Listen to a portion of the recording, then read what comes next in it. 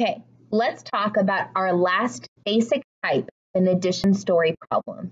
We have talked about when the result is unknown and how to solve problems when the start is unknown. Now let's talk about what to do when the change is unknown in a story. Okay, let's get started. Clarissa has 3 blocks. Ryan gives her some more. Now Clarissa has 7 blocks. How many blocks did Ryan give her?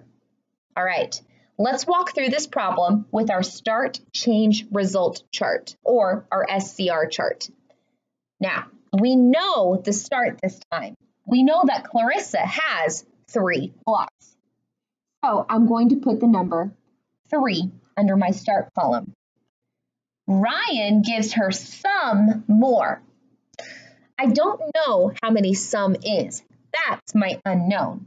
So I'm going to put a box here for my change because I don't know how many blocks Ryan gave Clarissa. But I do know that at the end of the story, Clarissa has 7 blocks. So I know how many she started with. I know how many she has at the end. I just need to figure out how many Ryan gave her. And we can do that again with our number line. Now, we know that with an addition, when we're working with addition problems, we are always moving to the right on the number line. So I'm going to draw this arrow to remind me to go to the right because we are doing addition. Now, we know where to start this time.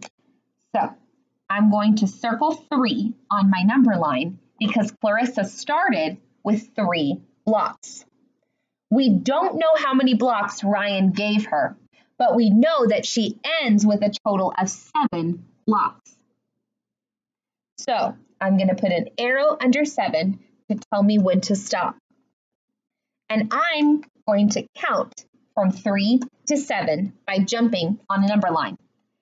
Let's get started.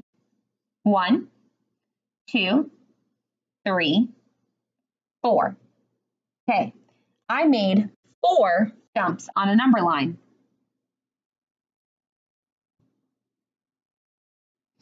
Which means that Ryan must have given her 4 blocks because 3 plus 4 equals 7. Let's write that as an equation. Clarissa has 3 blocks. Ryan gave her 4 more. Now Clarissa has 7 blocks. And that's one way to solve a change unknown type addition story problem. Thank you for watching.